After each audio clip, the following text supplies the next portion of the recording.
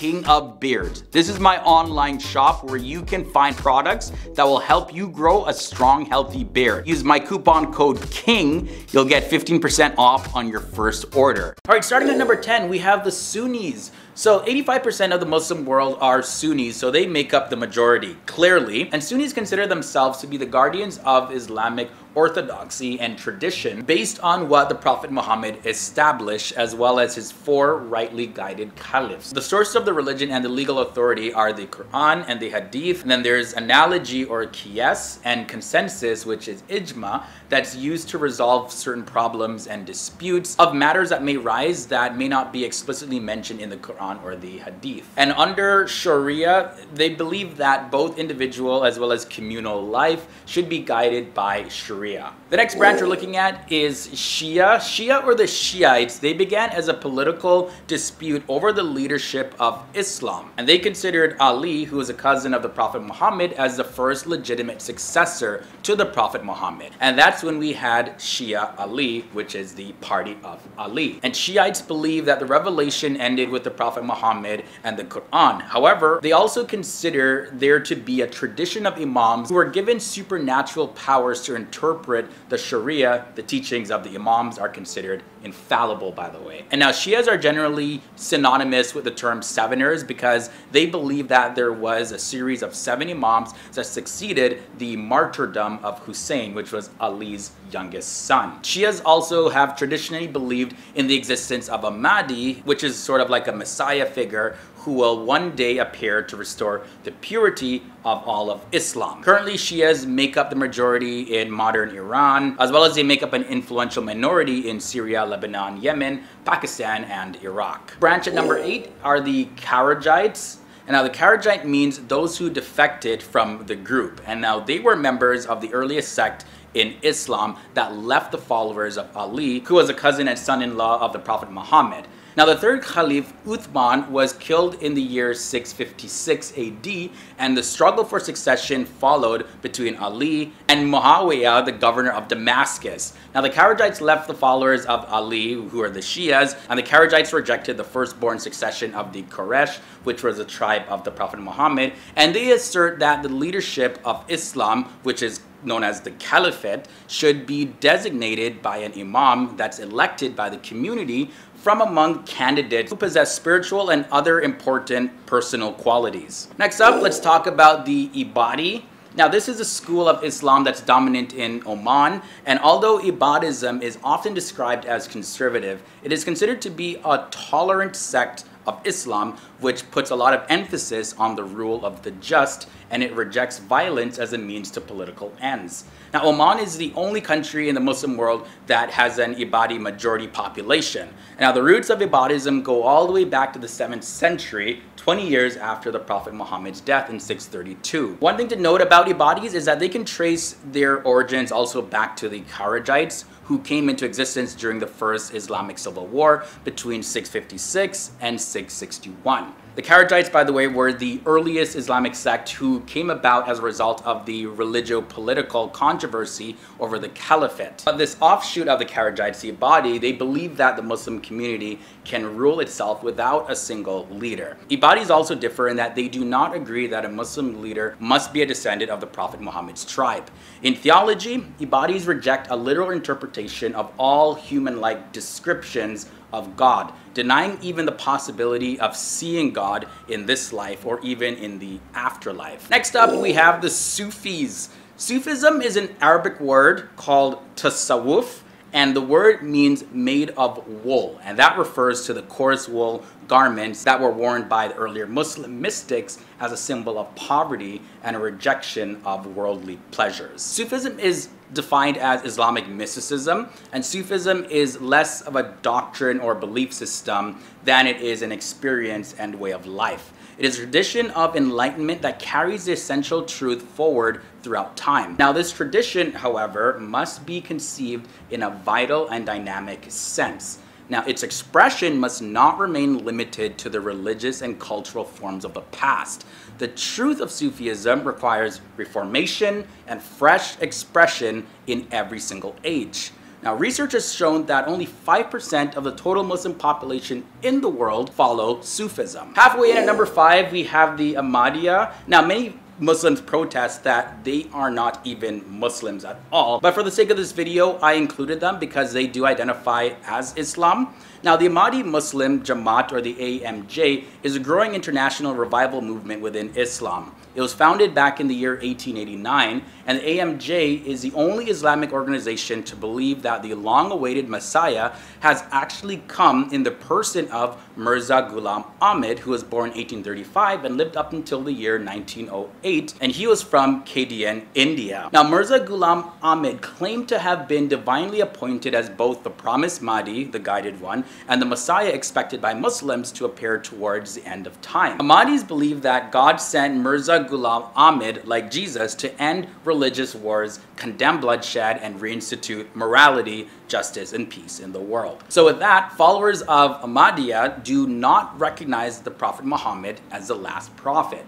The largest concentration of Ahmadiyya Muslims are in West and Eastern Africa, Indonesia, as well as South Asia. Now let's take a look at Wahhabism. Now this is a conservative movement within Islam's Sunni branch, and it's named after its founder, theologian Muhammad ibn Abdul Wahhab, who was born in the 18th century in what is now Saudi Arabia.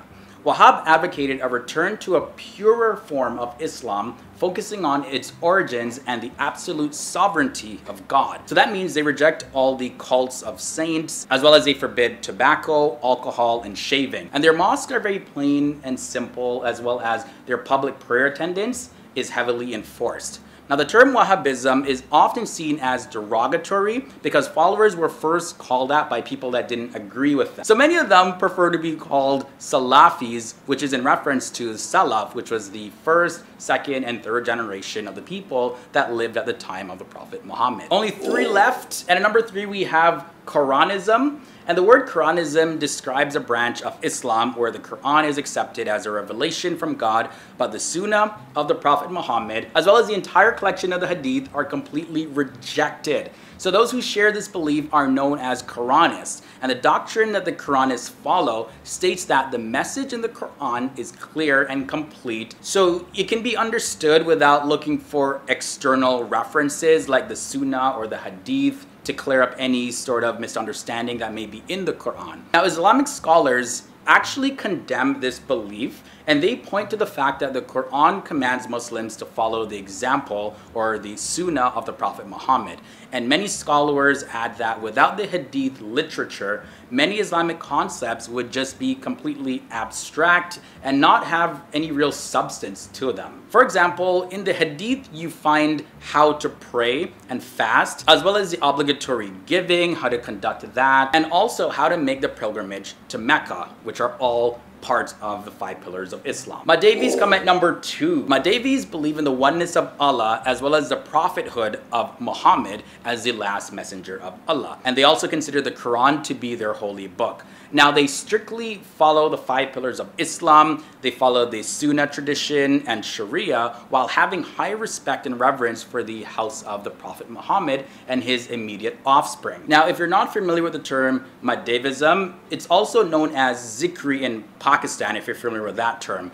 Well, anyways, it's a Muslim sect that was founded by Sayyid Muhammad Janpuri, who was born in India in the late 15th century. Now, Sayyid Muhammad declared himself to be the Imam Mahdi at the holy city of Mecca in front of the Kaaba in 1496, and is revered as such by the Mahdaviya community throughout the entire world. Now, Zikri Mahdavis can be found predominantly in the Balochistan province of Pakistan. And finally, at number 1, we have the Nation of Islam. This was founded in Detroit in 1930 by Wallace Fard, who proclaimed a revelation for the African Americans that their salvation would come through self-knowledge, by which they would recover a sense of their own history.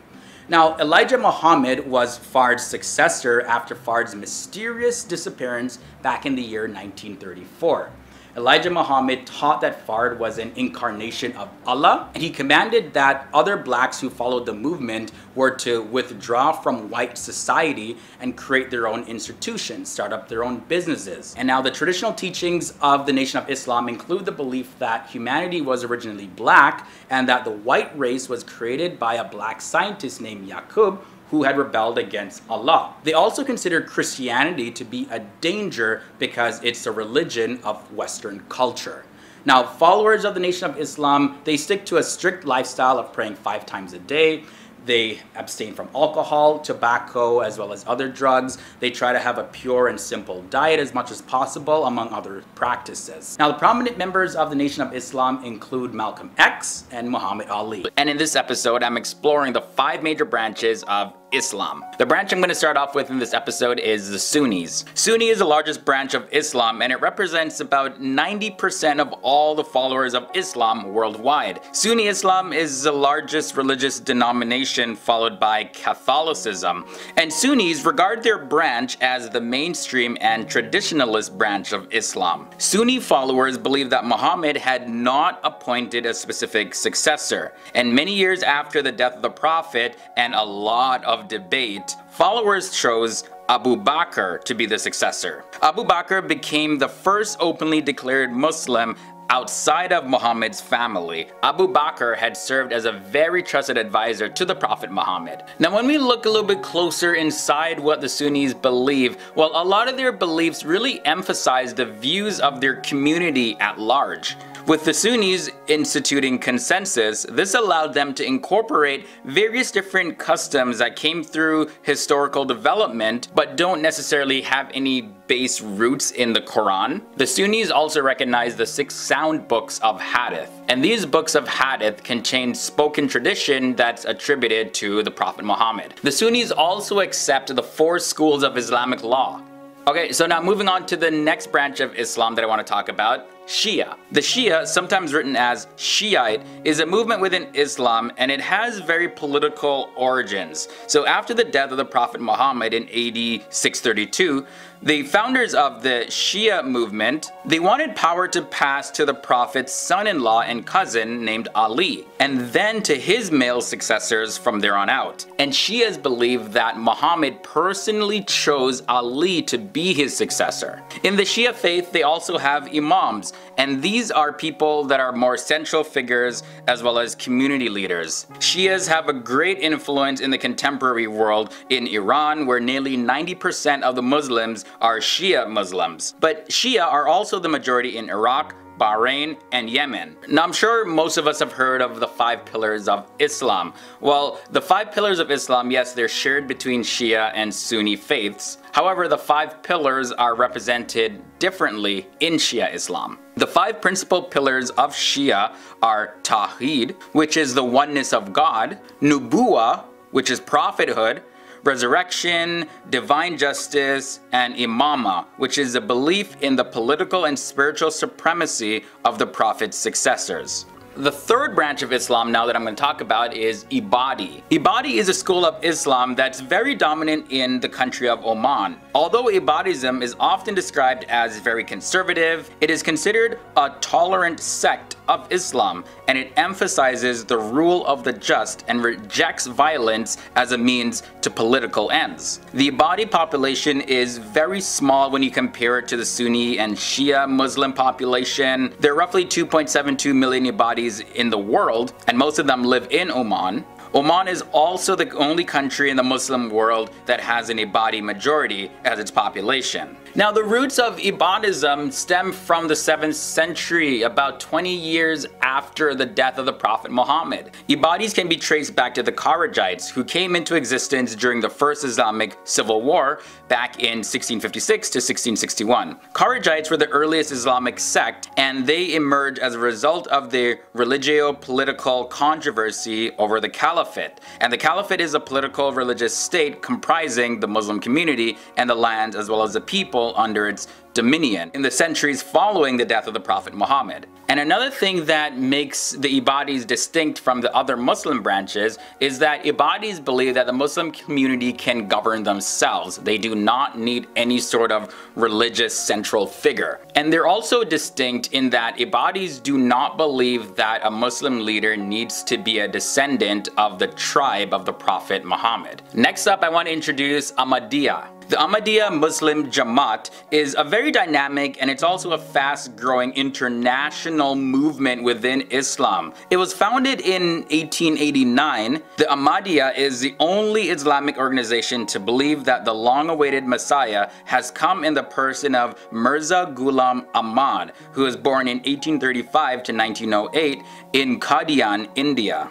Mirza Ghulam Ahmad claimed that he was divinely appointed as both the promised Mahdi, which is the guided one, and Messiah expected by Muslims to appear towards the end times of the earth and bring about a very peaceful triumph of Islam all across the world. It's also believed that Mirza Ghulam Ahmad would embody the expected religious figure of major religions around the world. The Ahmadiyya believe that God sent Mirza Ghulam Ahmad, just like Jesus, to end religious wars, condemn violence and bloodshed, and reinstitute morality in the world, as well as justice and peace worldwide. So with that said, the followers of Ahmadiyya Islam do not believe that Muhammad is the final prophet. Now, the largest populations of Ahmadiyya Muslims are found in Indonesia, West and East Africa, as well as South Asia. As part of their efforts to really revive Islam, the Ahmadiyya Muslim community, they continue to spread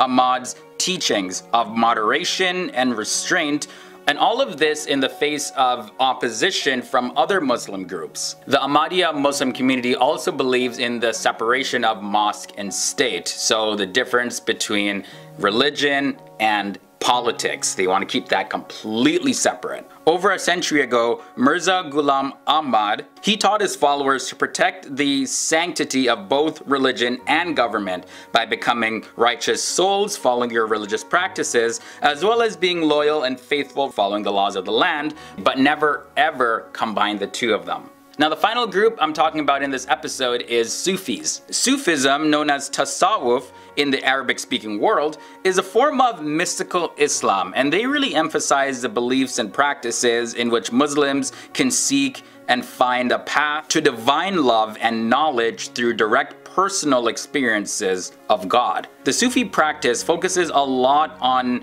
the renunciation of material things. They focus a lot on the purification of the soul, and followers try to get closer to God by seeking spiritual learning known as tariqah. One of the most important rituals in Sufism is the zikr. During a zikr, one remembers God through meditation, chants, as well as a lot of body movement. Certain attributes and qualities of God are repeated by the person until they become saturated with God. Now, this ritual is supposedly supposed to transform them, and as they dance and move around for hours, they reach a state of ecstasy in which they purify their heart, where they are only conscious of the presence of God. This is a complete surrender and a complete emptiness to self. They believe that this experience of higher consciousness and being one with God does not have to wait until paradise. It can actually be achieved now, right here on earth as we know it. Turkey and Persia are actually considered to be centers of Sufism throughout the world, but Sufism has also reached Greece, Albania, and Macedonia, as well as other places. Starting with the sect at number 10, we have Sunni. 85% of Muslims are Sunni, and they consider themselves to be the guardians of Islamic tradition as established by the Prophet Muhammad and the 4 rightly guided caliphs. Sources of religious and legal authority are the Quran and the Hadith, and then there's analogy or qiyas, as well as consensus, which is ijma. They are used to resolve problems not explicitly mentioned in the Quran and the Hadith, so those also play a very important role in the religion. Sunnis also believe that both individual as well as communities should be guided by Sharia law. And that brings us to our next sect, the Maliki. The Maliki school is one of the 4 major sects of Islam within Sunni Islam. Now, it was founded by Malik ibn Anas in 8th century, and the Maliki school of jurisprudence or school of thought relies on the Quran and the Hadith as its primary sources. Maliki also considers consensus of the people of Medina to be a valid source of Islamic law. Now, it's also one of of the largest groups of Sunni Muslims. Number 8 brings us the sect of the Shafi'i. The Shafi'i sect is also one of the 4 schools of thought in Sunni Islam, one of the 4 main ones, and it was founded by the Arab scholar named Muhammad ibn Idris al-Shafi'i, and he was a student of Malik in the early 9th century. Now, this sect actually rejected provincial dependence on the traditional community practices as the source of legal ruling, and they argued for the unquestioning acceptance of the hadith as the major basis for legal and religious judgments. Also, the foundational text for the Shafi'i school of thought or sect is known as the Al-Risala, which means the message,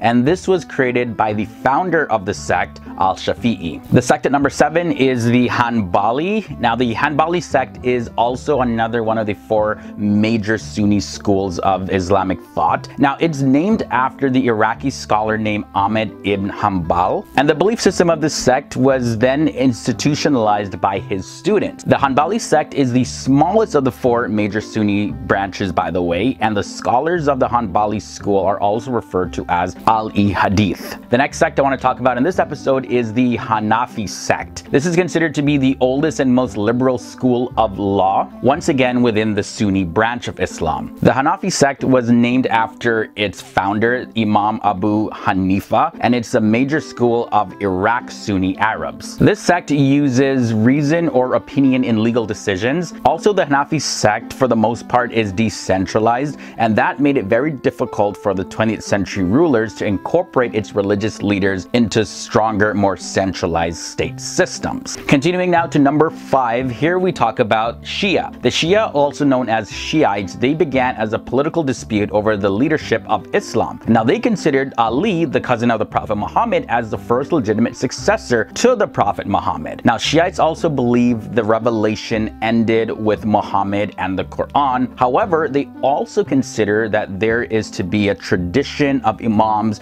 who are granted powers to interpret the Sharia law as well as help govern the Muslim community. You've probably heard the term, even if you're not Muslim, Ayatollah. Well, that term means sign of Allah, and it's a title used in Shia Islam. And the person with this title is considered to be someone so righteous that he can make independent judgments that carry the authority of the Imam. Shia Muslims are the ruling majority in modern Iran, as well as Shias are also found in Syria, Lebanon, Yemen, Pakistan, and Iraq. And of course, you find smaller groups in different parts of the world. Speaking of Shias though, we got to talk about the Twelvers. They come in at number 4. Now, Twelver Shiaism is the largest branch of Shia Muslims. It's also the majority sect in Iran, where it is the state religion. And the very term Twelver, actually, it refers to the belief in the 12 divinely ordained imams. Now, these 12 men were to be descendants of the Prophet Muhammad, and for them, the 12 imams carry great power, and this power not only allows them to rule over the Muslim community with justice, but also it qualifies them to interpret the not so clear meanings of the Quran. The Twelver Shiite sect fully accepts the oneness of God and the Quran, and they also acknowledge Muhammad as the final prophet, but also, like the general belief in Shia Islam, they consider the words and the deeds of the imams as holding a lot of power, not just in their own immediate families, but also in the Muslim communities on a whole. The sect at number 3 is Ismaili. Now, the Ismailism is another branch or subsect of Shia Islam. The Ismailis also get their name from Imam Ismail ibn Jafar as the appointed imam to Jafar al-Siddiq. So that's where the Ismailis differ from the Twelvers, who accept Musa al-Kadhim, which was a younger brother of Ismail,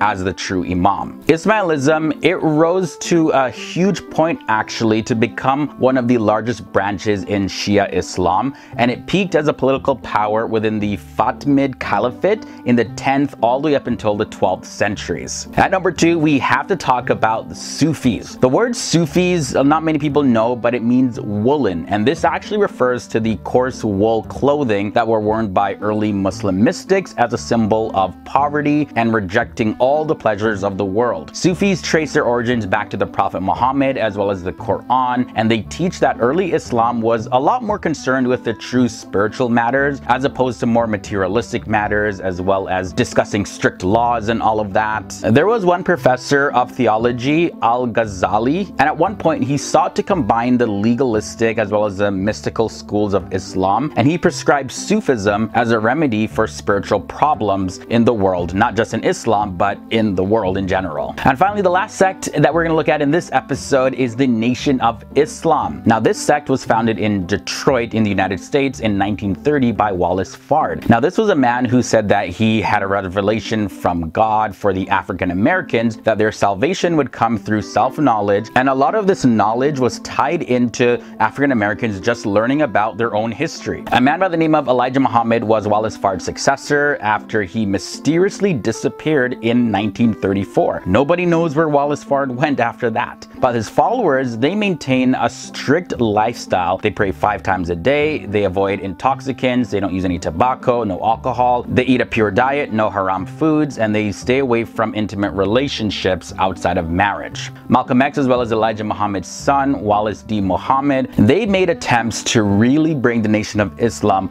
more in line with traditional Islam. But it still, for the most part, operates as its own sect or religion. Starting off with the term Sufi. So the original Sufis, right, they wore simple wool cloaks, and in Arabic the word Sufi means man of wool, so that coincides with Sufis wearing the wool cloaks. It just kind of summarized the look that they had. When it comes to the term Sunni, so the name Sunni comes from the word Sunnah, and this refers to the behavior and the practices of the Islamic prophet Muhammad. When we go back and look at the history and the origins of Sufism and Sunni Islam, there are a lot of speculation and debates about how they actually originated. But the general view for Sufism, also known as Tasawwuf in the Arabic-speaking world, well, this is a form of Islamic mysticism. And inside of Sufism, they really emphasize introspection as well as spiritual closeness with God. Now, while it's sometimes misunderstood to be a sect of Islam, the common belief is that it's actually a much wider style of worship that transcends being just a regular sect or branch of Islam. Imam Faisal, who is an Islamic cleric, says that Sufism is nothing more than the spiritual dimension of Islam. And now some scholars say that the earliest figures of Sufism are Muhammad himself, the Prophet Muhammad, and his companions. So it started off with Muhammad, goes way back to that. Now, Sufi orders are based on the bay'ah, or the Pledge of Allegiance. This refers to the Pledge of Allegiance that was given to the Prophet Muhammad by his companions. And that tradition continued throughout history, where Sufis believe that if they do this Pledge of Allegiance, they're totally in line with the practices that the Prophet Muhammad himself was okay with. When it comes to Sunni Muslims, they regard their denomination or branch really as the mainstream and the traditionalist branch of Islam, so like the true form. Now, there's a lot of debate about whether or not this is in fact true, and some say no, all Islam is the exact same. It's just people develop different practices over time. But in any case, according to Sunni traditions, the Prophet Muhammad did not actually clearly designate a successor after his passing. So the Muslim community, well, they acted according to the Sunnah that elected his father-in-law, who was Abu Bakr, as the first caliph. And out of the 1.9 billion Muslims that live worldwide, about 1.5 billion Muslims follow this school of thought, which is Sunni Islam. So they by far make up the majority of the Muslim world. So for Sufism, the exact number of Sufis is not actually known. However, it is estimated that there are no more than 5% of the total Muslim population. And you can find Sufis predominantly in India, Pakistan, and Turkey, as well as Albania. But regardless, Islam is still a massive religion, because Muslims by population, when you look at all the different regions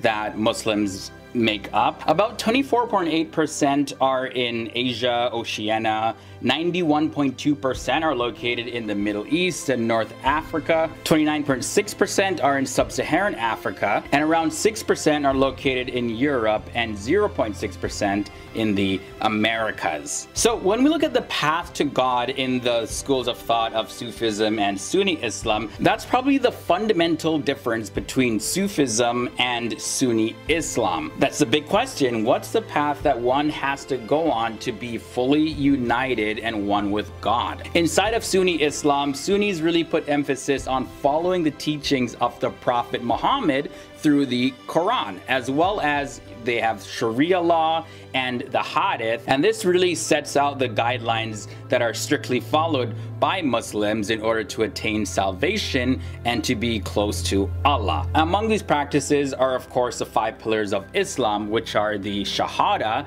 and this is sincerely reciting the Muslim profession of faith. The second pillar is the Salat, and this is really just performing rituals and prayers in the proper way, and this is done 5 times every single day. And then there's the Zakat, which is, giving money to the poor and needy, or if you don't necessarily have any money, you're really helping them out with services, good deeds, charity work, and all of that. The fourth pillar is the Psalm, which is fasting during the month of Ramadan. And the fifth final pillar is the pilgrimage to Mecca that Muslims must do at least once in their lifetime. So carrying out these obligations really provides a framework of Sunni Muslims to live by, and this really unifies their everyday activities and their beliefs into one religious devotional package, if you will. For Sufis, on the other hand, they give less emphasis, if anything at all, to the Hadith and Sharia, and they focus on the mystical and ritualistic practices of praising Allah. Followers of Sufism believe that just following Sharia very strictly isn't guaranteeing you any sort of union with God at all. They believe that more progressive forms of rituals and practices and meditations and things like that would actually bring a Muslim closer to Allah than just following some rules laid out in a book. They also do not believe that Sharia law should be the only legal system for Muslims. The ultimate goal of Sufis is fana fila, which is to actually lose oneself into the essence of Allah before actually physically passing away from earth. Now, there are 4 stages of Sufism that lead to fana fila. The first being the Sharia, so that's the external path. So yeah, of course it's important for them to follow Sharia law, but then there's also the second stage, which is known as Tariqa, the